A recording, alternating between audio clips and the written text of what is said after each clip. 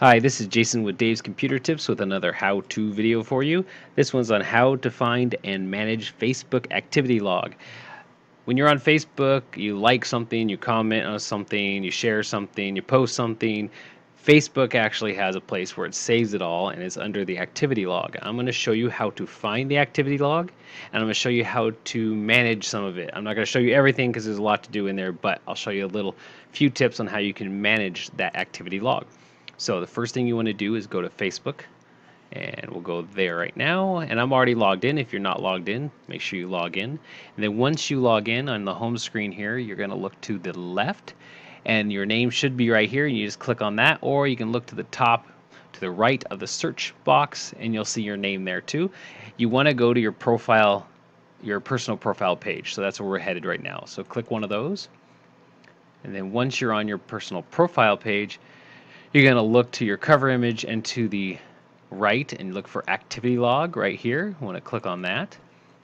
And now we're in our activity log. Now we found our activity log. Now I'm going to show you how to do some managing of it. So first, if you look to the right, you'll notice all the years. So I've been on Facebook since 2009. So you can click on each year and go to different years and show the posts from there or comments from that section and all that. So that's really nice to have. You can even go up to the search box here at the top and actually search for certain things. So you can type in someone's name and see on anything you've posted with them or you were like or tagged in their photo, it will pull that type of stuff up. And also if you look to the left, this is where it gets more, the filters get more detailed. So right down here you're going to see photos and videos, likes and reactions, comments, and then if you hit this more, there's a ton more. So there, open that up and it opens up a ton of other filters you could use to find what you're looking for.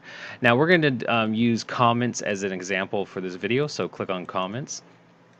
And now we're almost in our comments. Hopefully my computer likes me. There we go. Now we're in our comments. So the last thing I commented on was on July 28th on this year. So I can change the years if I want to, but I'm just going to stick with 2019 for this video. You're going to look to the right and you're going to see a little edit pencil. This is kind of fun. So this is comments. So I commented on this one. I can click the edit button and I can delete my comment. So that's kind of nice. Like if I decided, oh, I didn't want to comment or I didn't want to say that, you can delete it. Now remember, anything goes online stays online, so but this will make it harder for people to find your comment ever again. So you can delete it from here. Also, if you go to photos and videos, which is kind of nice, you go in here, you can actually change. I want to show you this a little bit. This is kind of fun. They have the world right. So most of these photos and videos I've shared, like this photo I shared for me barbecuing, barbecue.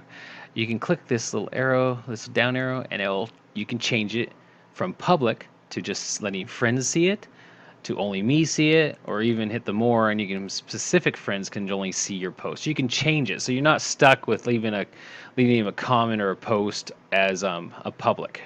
That's the nice thing about it. So you can change that anytime you want, and just in case you didn't want to make it public. Another way, if you hit the edit button here also, it will do something different. Allow on the timeline, hidden from timeline, or you can delete it just like the other one lets you delete too.